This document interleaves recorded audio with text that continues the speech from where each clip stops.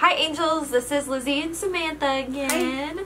We are here to talk about one of Samantha's favorite topics apparently, masks. We got asked if masks were a good idea, what we thought about it, and Samantha kind of went off on a little tangent, so we decided it's probably a good idea if we share this knowledge with all of our followers. So I got on a soapbox. She did. I did. So we figured we would just, share that with you. So we're going to give the floor to Samantha, and she's going to explain exactly why she doesn't really care for masks. And yeah. I think there's a place for masks.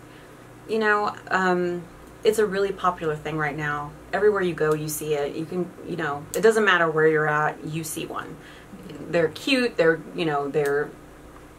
have got cute packaging, and people want to try them. And I get it. I used to do masks all the time when I was a kid. I started doing my own skincare when I was 9 years old, thanks to my mom and my grandma. Thanks, Ma. And my tia. Yikes. So we would do those homemade masks. I have put egg on my face, avocado on my face, mayonnaise, oatmeal, lemon, grapefruit, like all kinds of things that my mom used to cook up for me. Yeah. So I get the whole thing, but there's a place for it. And if you don't know what you need for your skin, if you've not been to a skincare professional, how do you know what you should be using? So that's an issue, and that's an issue not just with masking, but with skincare in general, because people really don't know what's going to be good for their skin. So that's what we're for. Come see us. And, there's plenty of faces. We can't do all of them. Just look in your area, see who you've got. Find somebody that's a good fit for you. But I've seen a lot of issues with masking, inflammation, redness.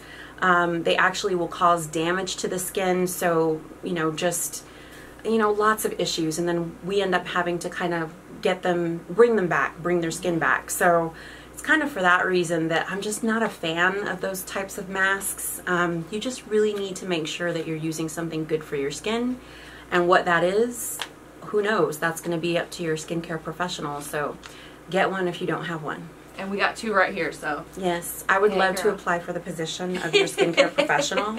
I'm open for interviews if you want to come see us. I have a resume prepared and everything.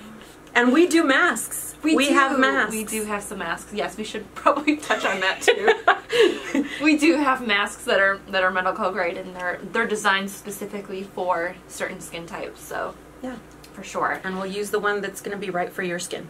Yes. So thank you for that question. Good question. You know who it was. So thank you. That was a good question. Thanks for helping me go off on a tangent. Yay! All right, Viva Angels, thank you so much for tuning in. We'll see you soon. Bye. Bye.